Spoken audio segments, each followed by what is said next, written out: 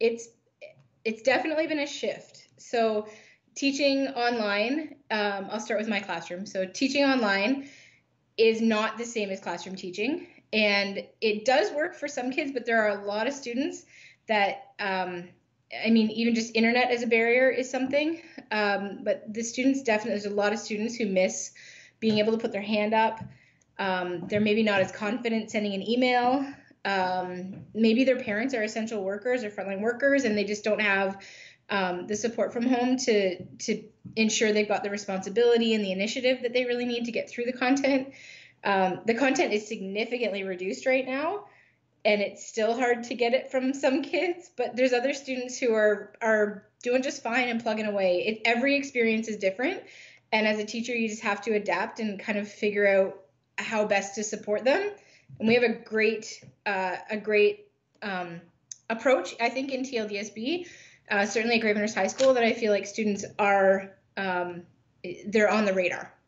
Talk about yourself then at home. I mean, obviously you're adapting with your students, but you're also adjusting to your kids at home. How's that going? As a parent, adapting from home, for us, it makes sense to have a routine. It doesn't work for every student or every family. And they both kind of are used to now getting into the groove in the morning, and we try and get all of the stuff we can done in the morning. And then if it's not done by like lunch or even before lunch, if that's the case, like we don't do it anymore. We catch it back up the next day. So whatever steam we've got in the morning, we get it done, and then, yeah. Well, that's the thing. It's so important, though, to keep them on some kind of routine. If we can. It's a luxury, I think. I think there's a lot of homes that there is just like, shift work. And I mean, I live in my own home. I don't have neighbors in apartments. I can't imagine like how tricky that must be, just sharing more of a life. Like everyone has a complication that they're dealing with. And I feel like we happen to be able to do a routine. It definitely isn't a reality for everyone.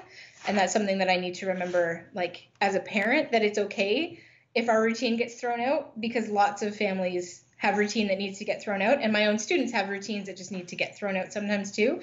And just keeping that balance, but then also allowing the understanding that when a routine is possible, I want to make sure for my own kids, but for my students as well, that they can find that routine in the work we're doing. And I would say, like, remember the bigger lessons. Like, we're not necessarily here to learn about, I don't know, vowels and consonants, but we are here to learn about sticking to something and getting it done, and the like work habits of responsibility and collaboration and working with other people, including people in your home, just patience. Those they're called soft skills, I guess, are just as important, and I think maybe even more important right now.